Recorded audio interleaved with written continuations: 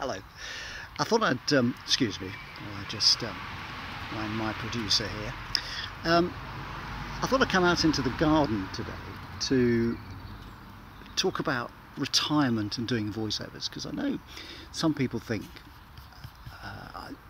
they get to a certain age and they can't do voiceovers. They're too old to do it. But I think retirement is probably the time, or one of the times, when you've got a huge amount of time. You've got bags of time on your hands, usually, unless you're looking after grandkids or whatever, but you've got more time than you had when you were working full-time. And time is a great luxury, and it's something you can never get back, of course, so it's one of the things you need as a voiceover artist. But I think it's worth thinking about doing voiceovers in your retirement, because it's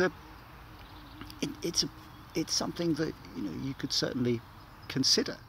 But with the rise of remote working, it's the perfect opportunity. You'll need a microphone, obviously. Don't record in the garden. As you can probably hear, I live close to a road, or my back garden actually is adjacent to a road which can be quite busy at times. I've got an airport not too far from me, so I've got aircraft going over.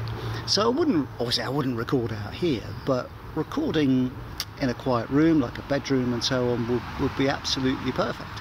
I think it's become easier as well to access that work. We've got various platforms you can use: Fiverr, Voice123, Upwork, Audible have got something called ACX, so you can do audiobook work.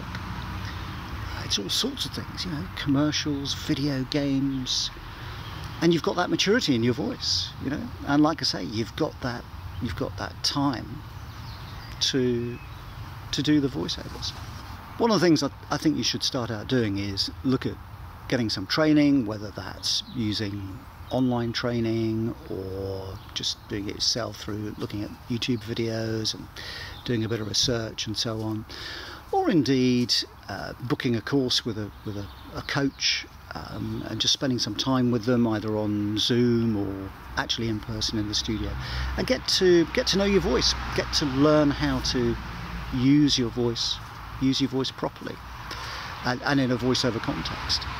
As with any freelancer work, it's going to require you to be dedicated and tenacious, and it's not going to fall into your lap. You've got to spend time and effort doing it.